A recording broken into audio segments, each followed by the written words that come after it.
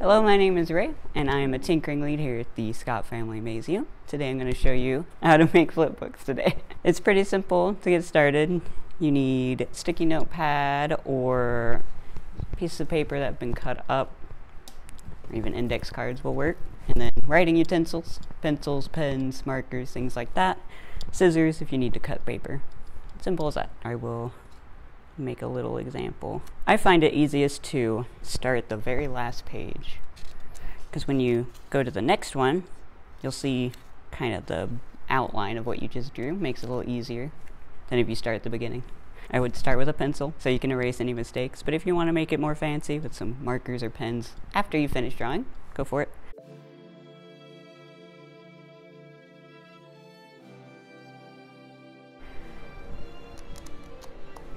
Kinda. It's kind of what I get for drawing it backwards. But it does kind of work.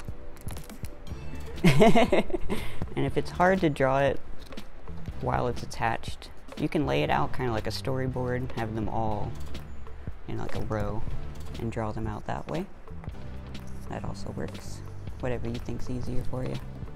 At least 10 of them, but preferably more than that. When you draw this way, you want to make sure you remember your sequence of events, what order your animation is going to go in. So let's say this is the first one, this is the last one. So you want to make sure that you draw them in whatever order your story is going to be in.